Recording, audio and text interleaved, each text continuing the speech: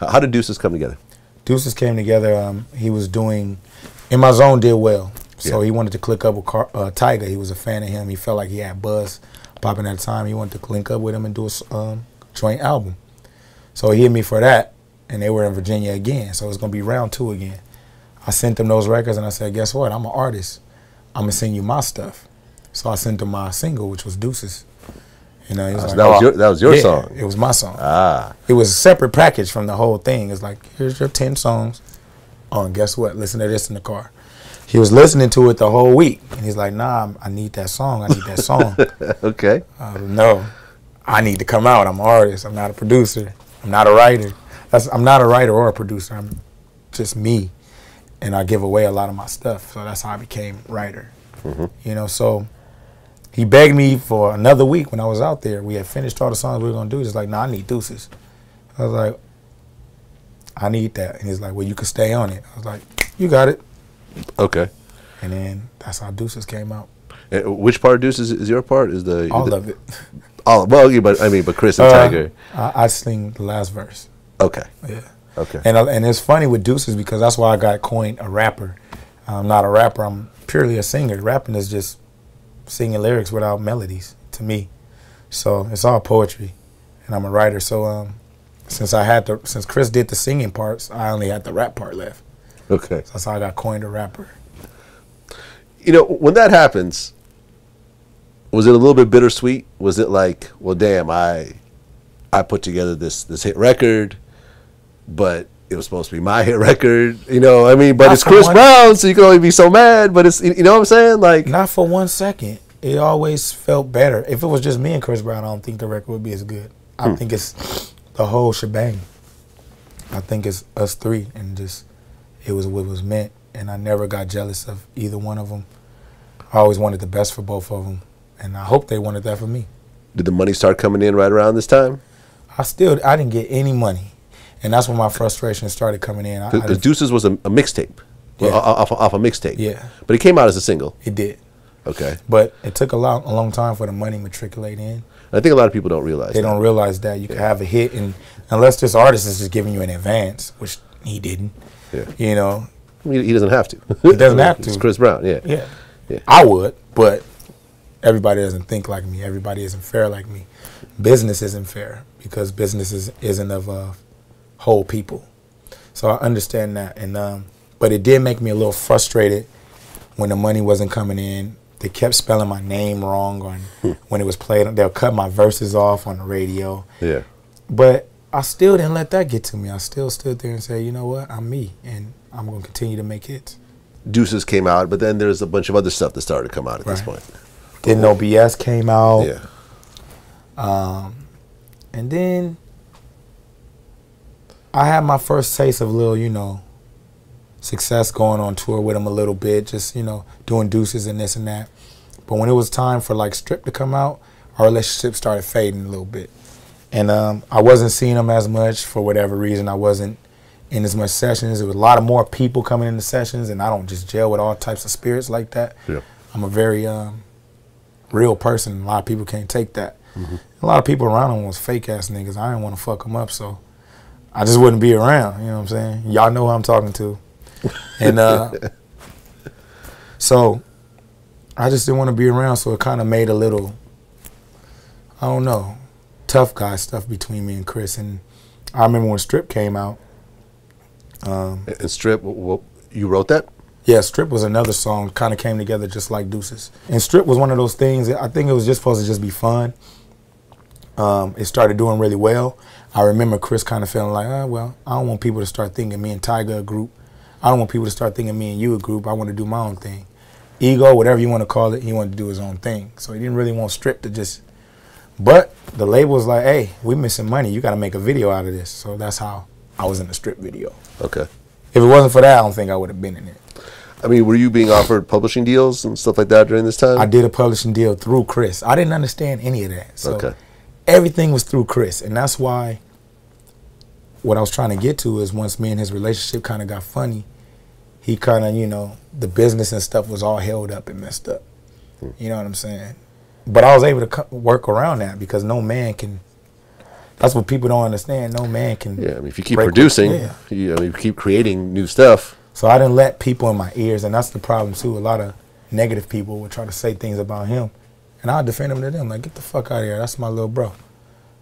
Even if I agree with what they're saying, get the fuck out of here. That's my little bro. Yeah. You can't be by me. You're not helping the situation get better. You know. So I decided to just push through that and just try to show him what a real nigga is. Like, you know, I haven't really talked to him in 2 years. That's obvious, you know.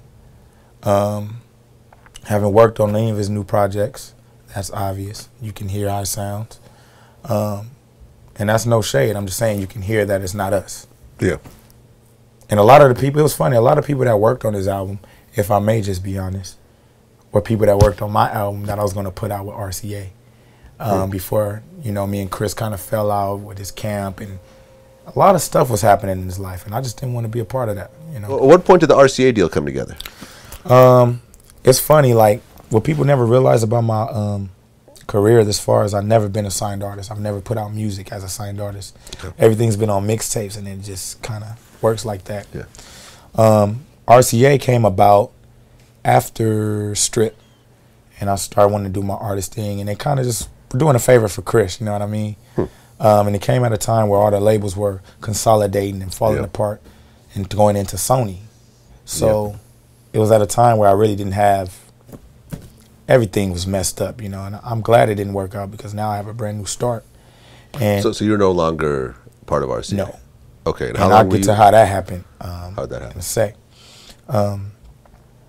So I supposedly had this deal with RIA. I was like, why won't they, like, put out something that I'm officially signed to them on the website? They never did it. So I was like, okay, I'm not really signed to y'all. Y'all don't really. But you had paperwork. Not really. You know what I'm saying?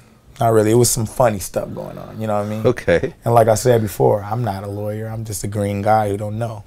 That's why it's important to be protected, you know? Yeah.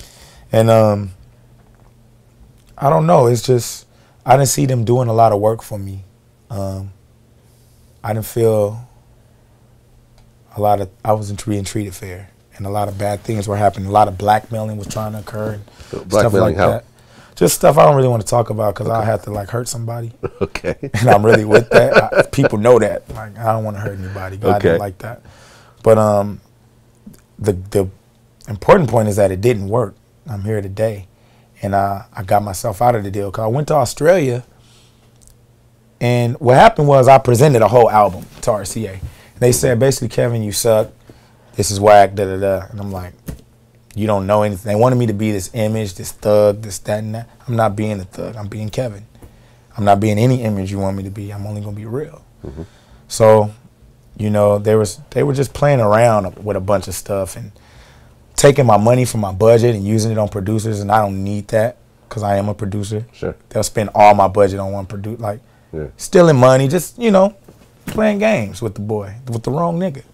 And I had to keep it real because me and Chris had fell out, and his manager had told me some things he had said, and I kept it. I kept record of it, and I didn't tell him for a long time. I've been around him the whole time. You talking about Boo? Chris Brown. No, but his manager. His Boo? manager. He knows what I'm talking about, and the world knows.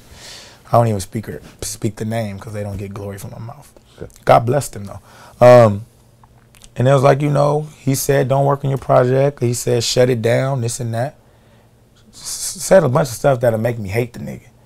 But I still didn't do it. I still was around him. Still like, we're going to figure it out. You know, I'm going to see what kind of person you are. You don't know I know. But I know. And I kept that with me. And I think that was a bad thing. I think I should have spoke to him about it. And things would have got better. Because it might not have been true. It might not have been true. Exactly. You know how information starts. Right. So. You know, or the whole thing, you know, maybe it was true, but there was more pieces all just to the... something it was just all to mess up everything. You know what I mean? Yeah. And I'm glad he's not with that person today.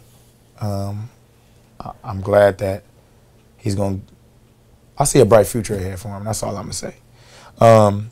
So moving forward, after getting that info and just kind of holding it in my spirit and not saying nothing, I went to Australia. They flew me out there to do a tour for Superfest. And being there, just seeing the love and seeing that I was lied to and I wasn't inadequate and it's just okay to be you. I was like Drake over there. I was like, what the f... People like me. Yeah, I mean, as a DJ, I toured in Australia, and You feel me? if you're American, you're Jay-Z. Like, you know, Right. like Right. it's so far that so few people go over there that it's like, yeah, it's Right, crazy. but that's though. good though. Yeah, That's it's a good thing. You are Jay-Z. Yeah. That's what people don't realize. You are Jay-Z. Even if America don't realize it, you are Jay-Z. Yeah, You are the best. Fuck what everybody else think, because somebody in Africa probably like you. right. So I was turned up off of that, and I was like, mad that I've been lied to and hurt so many times and had this false sense of loyalty. I was trying to show loyalty to somebody who wasn't loyal to me. So I turned up on them. I called people, when I see you, this and that, whoop, whoop, da-da-da. That's not the right way to handle business. But if you don't have a lawyer and you're from the east side, hey. So I got out of my deal.